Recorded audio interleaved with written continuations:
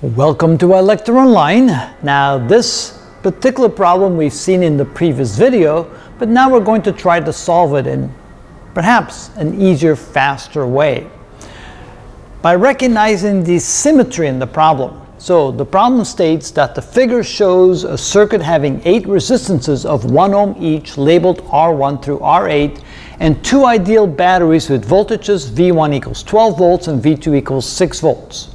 Which of the following statement or statements is or are correct? And there's 4 statements given to represent 4 currents. 1 current through R1, 1 current through R2, which is right here, 1 current through R3, which is here, and 1 current through R5, which is here. So, are those statements correct? Let's find out. But since we see a symmetry there, what we could do is we could simply take this circuit and fold it onto itself. So when we do that, we get the following. We get the circuit that looks like this, with just one resistor here, one resistor there, like this. Then here we still have the battery with one resistor, and the battery with one resistor, and now we have one single resistor here. Now notice, since we folded them onto one another, so essentially we took 2 parallel branches and turned into one branch, so that means that the resistance in each of these branches is a half ohm. So half ohm resistor, and a half ohm resistor instead of a full ohm resistor. Here this is still 1 ohm, and this is still 12 volts, and this is still 6 volts. Now, based upon this, let's create some currents. So let's see here, we can call this current I1, we'll call this current I2, we call this current I3, and notice that this is also I2 because there's no other place to go, and then this must also be I1. So right away, by drawing the circuit like this, we've now reduced it to simply 3 currents. I guess I'll make I3 go this way. And so instead of solving for 5 unknowns in the previous video, we only need to solve for 3 unknowns. So using Kirchhoff's current rule, let's see what we can do. Picking this junction right here, we can see that I1 enters and I3 and I2 leave. So we can say that I1 is equal to I2 plus I3. And at this junction, we can see that we have 2 currents entering and 1 current leaving. Here we can see that I2 plus I3 equals I1. Now, what that's going to do, I2 plus I3 equals I1, but I believe that these will be one and the same circuit, one and the same equations. Sure enough, same, so that didn't gain us anything. We could just only get one of those equations to be useful, and we'll use that to reduce the other equations. Now we need 2 voltage equations, so we'll call this loop 1, and loop 2 will go around it in a clockwise direction, starting from this point right here. So we have a voltage drop, so we have minus I2, so this is equation number 1. So I have minus I2, that's the current times the resistance gives me the voltage drop. The resistance here is 1, plus 6 volts. Here we have a voltage drop of a half times I2, so it would be minus a half I2. And then here we have a voltage rise because we go against the current, so in that case I would be plus half I3. And that adds up to 0 as I go all the way around the circuit. Simplifying that one a little bit, notice we can multiply everything by 2 to get rid of the fractions. That is minus 2I2 plus 12 minus I2 plus I3 equals 0. And that means I can write this as minus 3I2 plus I3 equals minus 12. So there's a second equation. We have one equation, second equation. Now we need a third equation because we have 3 unknowns. So equation number 2 can be found by going around this loop. Starting at the branch point, we have voltage drop minus 1/2 times I3. Here we have a voltage rise. Voltage drop because we go with the current. So that would be minus 1/2 times I1. Here we have a voltage drop that we have minus I1.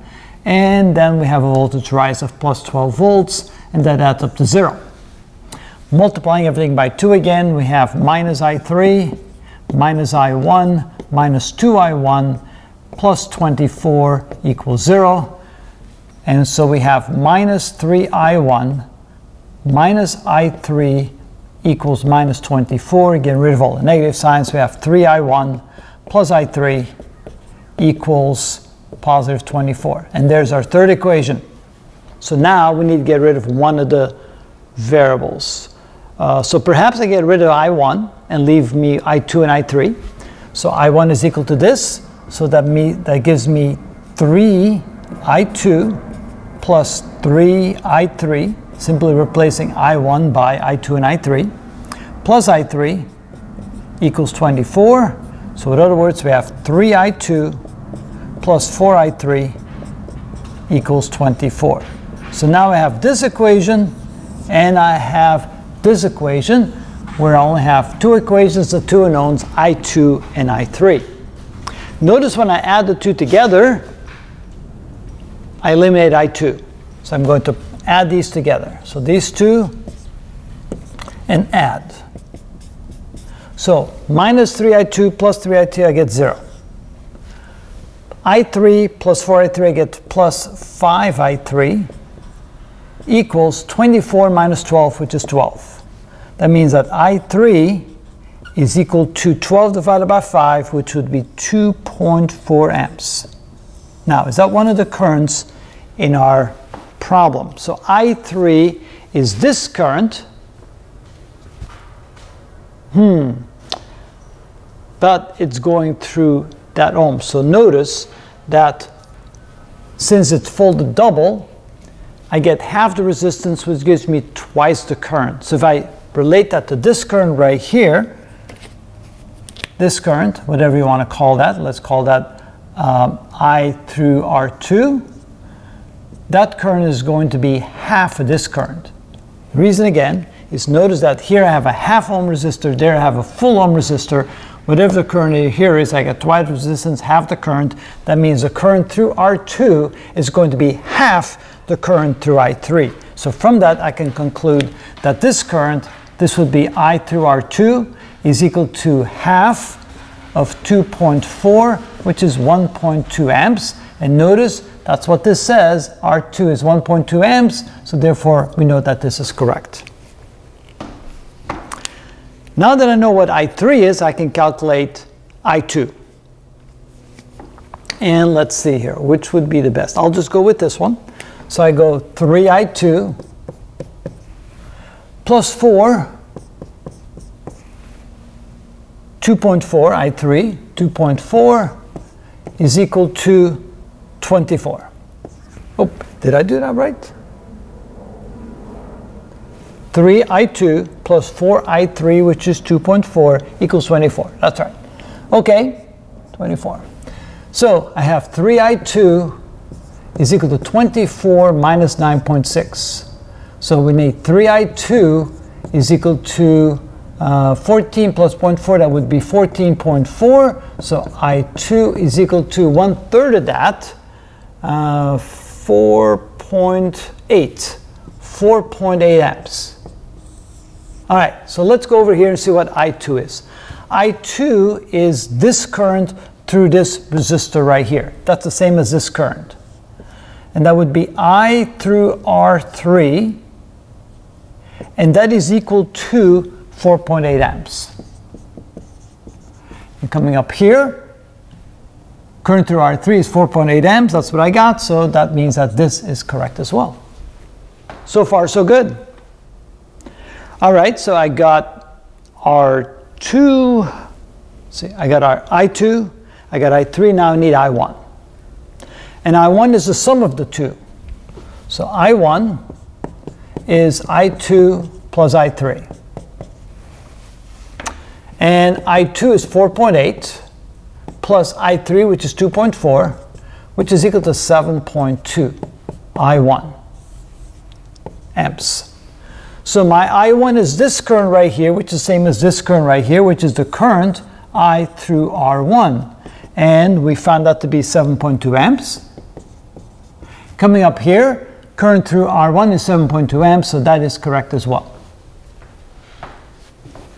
Okay, now I need the current flowing through R5. which is the same as the current flowing through R6, because that's perfect symmetry. So that means that whatever the current is here, I should have half the current. Let's see. That's right. So this will be the current through R5, I through R5, must be 2 times this current right here, I2. How do I know that? Well, because here I have a half ohm resistor, and there I have a full ohm resistor. Double the resistance means, ooh, half the current. Got to be careful here. Let's do that again. So the current through here needs to be half the current through here. Why do we know that? Here we have half the current, half the resistance, so double the current, double the resistance, so half the current. So I2 is 4.8 amps. That means that I through R5 is half of that, half of 4.8, which is 2.4 amps. And so I through R5 is 2.4 amps, which is what we have there, and therefore, yes. We again found all 4 of the answers to be correct. You got to be careful when you go back and forth that the currents here are not the same as the currents there in the parts that were folded over. It is true here because nothing has changed between these 2 branches. But these branches here, this one, and this one, is actually the duplicate, or this one folded over. That means we have half the resistance and twice the current in this circuit, so we have to divide the current by 2 to get the current in here. And that's when we do that, we actually get all 4 of the answers. And that is how it's done. Now, which of these methods was faster and easier? Well, notice that if you use this method, you kind of have to draw this again. I think it takes about the same amount of time, like whatever method you prefer. Actually, it'd be interesting to see when you see this video and the previous video, which of the 2 methods do you like best? True enough, here we only had 3 unknowns, 3 equations, 3 unknowns. The other one had 5 equations and 5 unknowns, but you didn't have to draw all of these, didn't have to redraw the circuit and work with it. So let me know which one you like better. This one took 12 minutes. Yeah, it's not necessarily faster.